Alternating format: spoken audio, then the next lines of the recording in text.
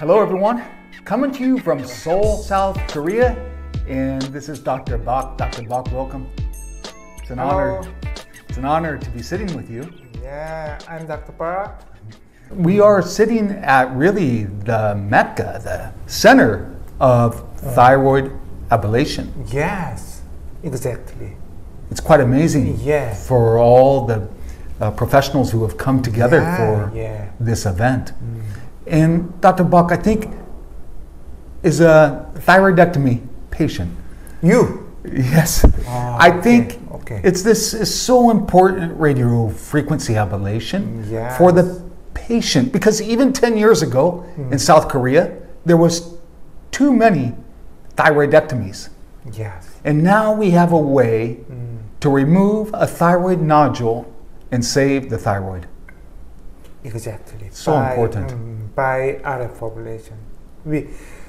RF ablation is a thyroid function preserving treatment. Preserving. Preserve the thyroid. Yes.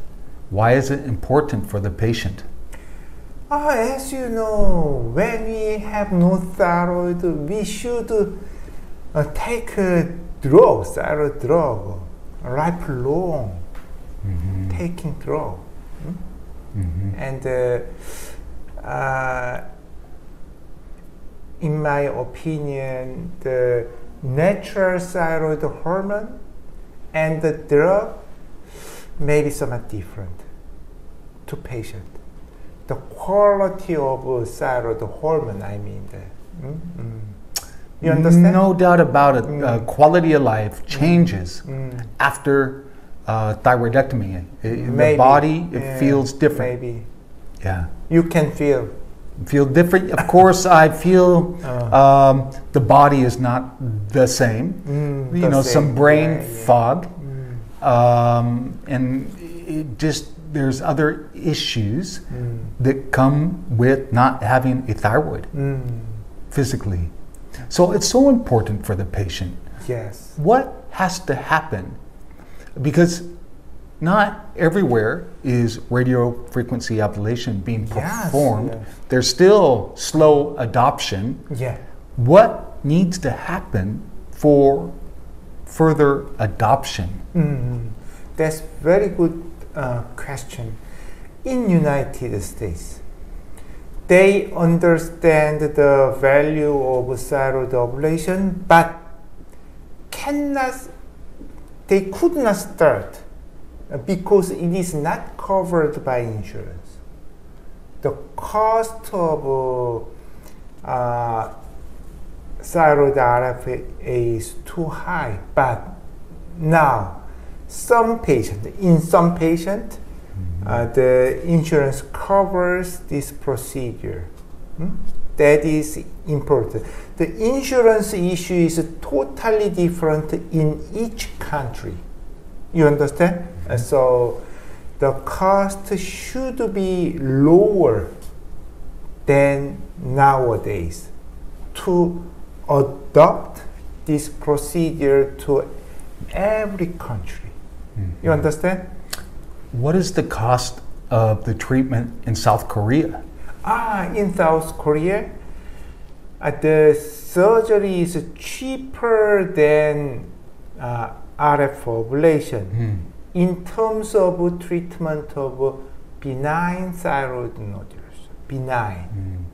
But in case of recurrent thyroid cancer, RF ablation is covered by insurance.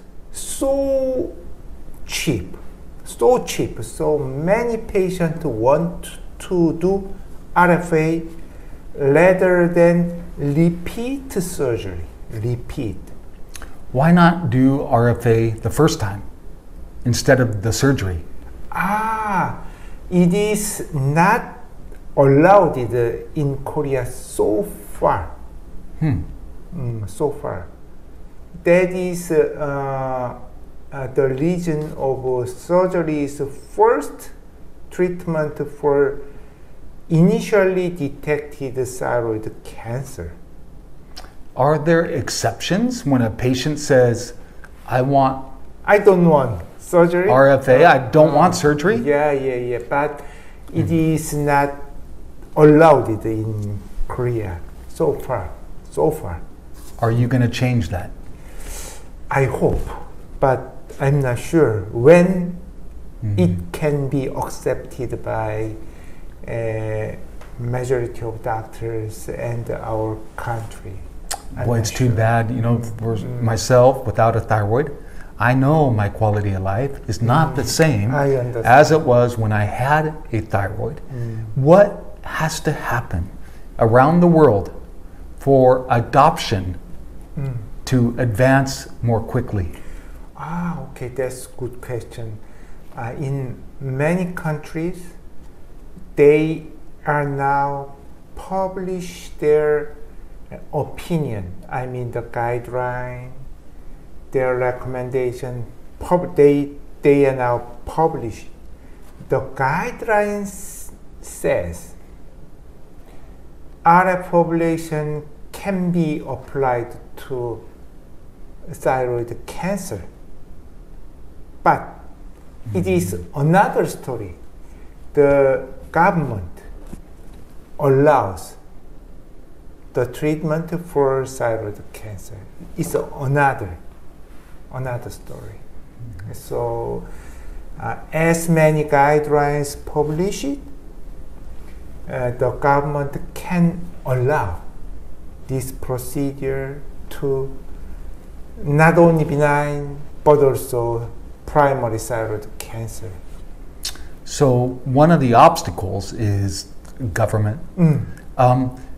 Is there another obstacle with a paradigm shift for doctors?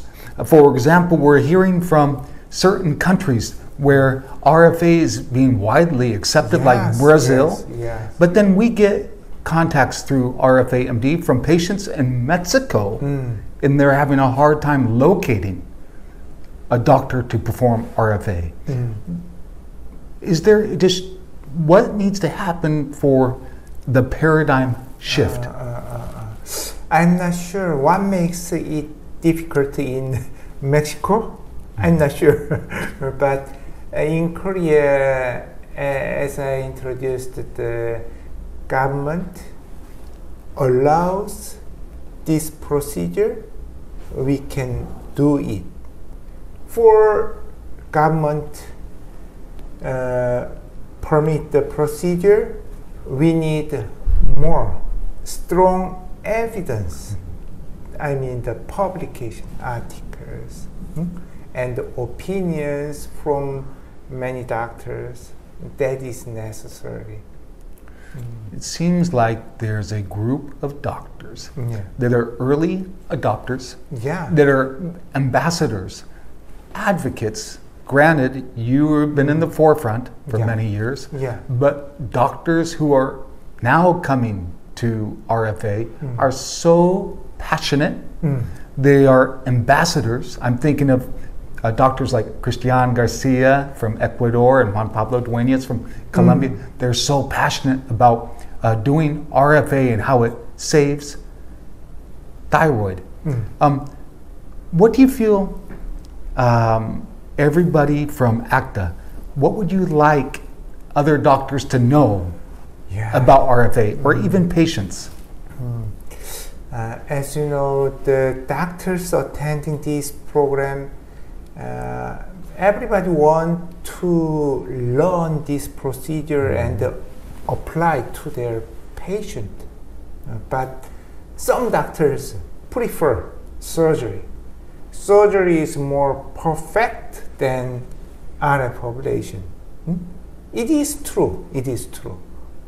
Surgical excision is more perfect way to treat the thyroid cancer. It is true. But I mean that there is some window who is proper by treating RF ablation.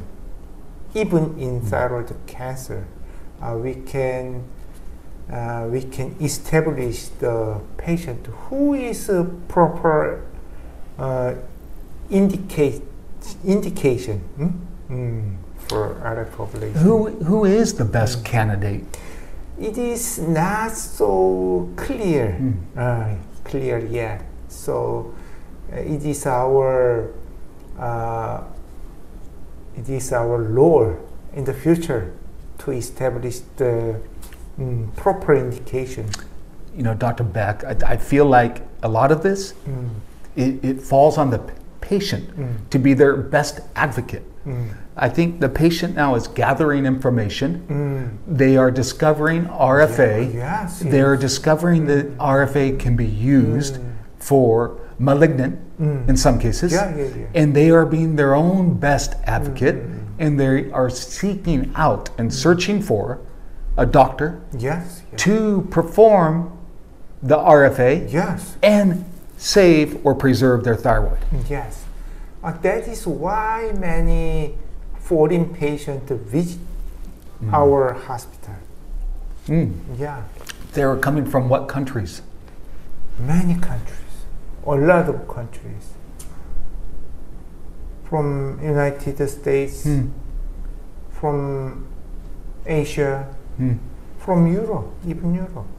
You know, you walk around the conference here and the technology is amazing to see everything on display here. And it's amazing what's to come. What do you feel are some of the more interesting things to come in the next year or two? What do you see in the future? In the future, I hope we can establish more clear indications for RF ablation and surgery. We can share our lore for our patient more clear and more proper suggestion for our patient. Some patients from other countries to our center, in my opinion, some of them are not proper for thyroid RF ablation. That means many doctors could not differentiate proper and improper patients. So we need to establish that point. When a patient comes from the United States, what is the approximate cost if they're paying cash? Much cheaper than United States in our country. Because as you know, the medical cost in United States is so high. That is why they visit our hospital. One thing we were going to talk about was the training. What do you feel for the people watching, for those listening? What should the doctor know about training? That's a good question. Over the past 3 years, because of COVID, we closed our training program. So we have planned to reopen the training program next year with the collaboration of many doctors and many companies. So how can a doctor find training if they would like to join?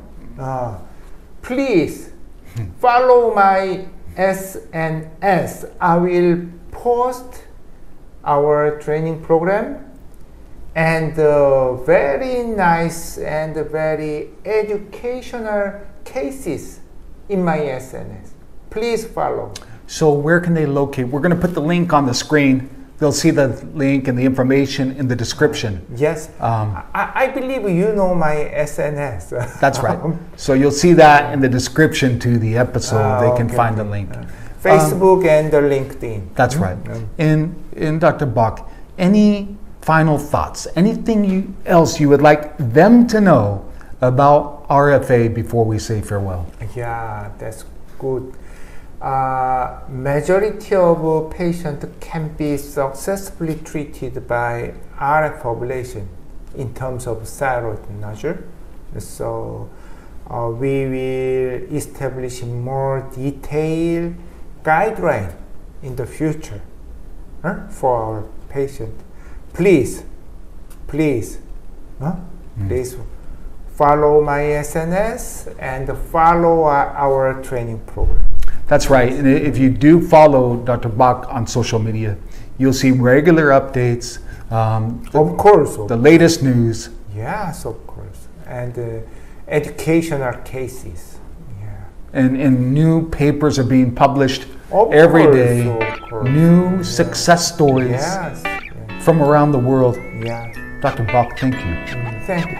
Thank you for your visiting our conference. Thank you. Hope to collaborate continuously in the future. Thank you. Everyone, farewell from ACTA. Farewell from South Korea. Thank you. Bye-bye.